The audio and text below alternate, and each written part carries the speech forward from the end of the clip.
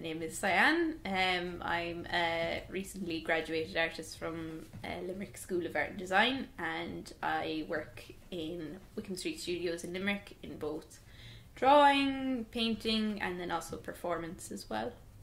So I began with performance for my piece, the Dress Rehearsals of the Apparition of Saint Veronica, which is a mouthful, but it was all about the life drawing setup, these apparatuses that we have in traditional art, and how we take them for granted, like the roles of the model, the role of life drawing, and that kind of person-to-person interaction. So I thought performance was a really nice way to get that across to a live audience. So I built a huge camera obscura that kind of disguised itself as a changing screen for a model in a life drawing performance.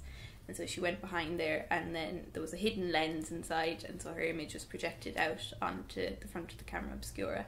And so I've been using that technique, since COVID we haven't been able to stage performances live anywhere, and the idea of person-to-person contact is very fraught at the minute. So I've been using that technique and that structure, the camera obscura, in my painting practice just in the studio to gain imagery to work from.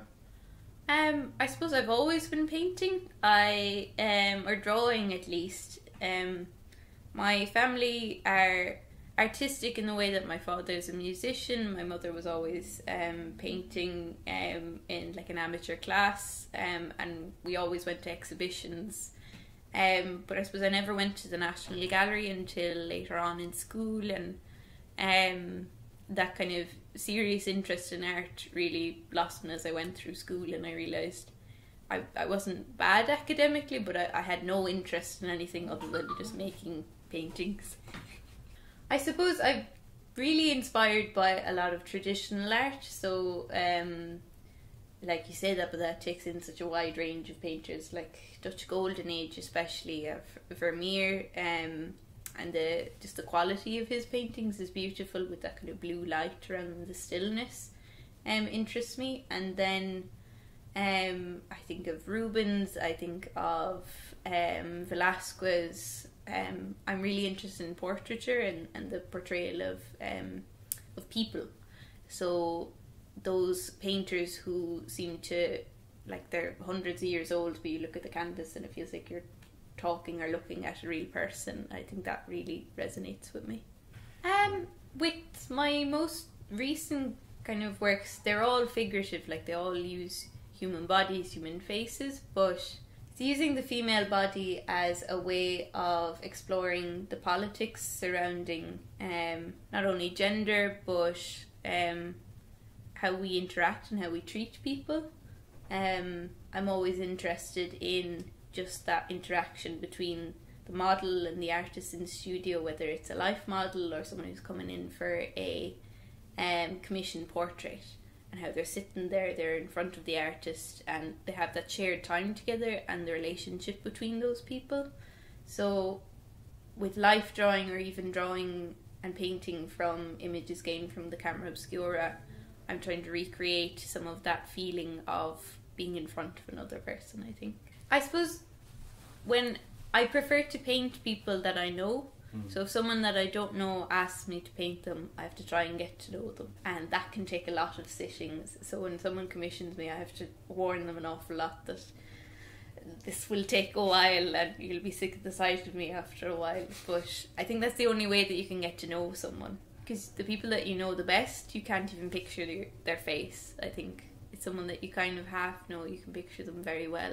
Someone that you know so well, they're just like an idea in your head at that point. So I'm really lucky in that this year I have my first international solo show coming up in Stockholm in Sweden.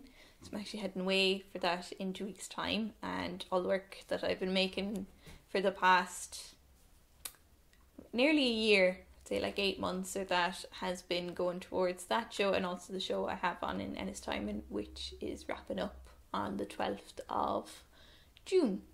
So I've had like a nice few projects to be working towards this year, and I've been lucky that I got into the flow early enough in college of applying to things and getting used to failures and just sent out applications to things that were way above my capabilities or reputation or anything. But eventually a few of them click. So I had residency in 126 in Galway back in 2019, which was really great. And that taught me a lot about like being in a different city, getting to know like curators, working with artists in the studio, but also like the time I've spent in Wickham Street. I've been here since the summer between second and third year. I got a studio here, and I've come back every summer, and it was just like so wonderful to actually get into the flow of working as an independent artist, like in that scene, and feeling it out and seeing whether that was for me.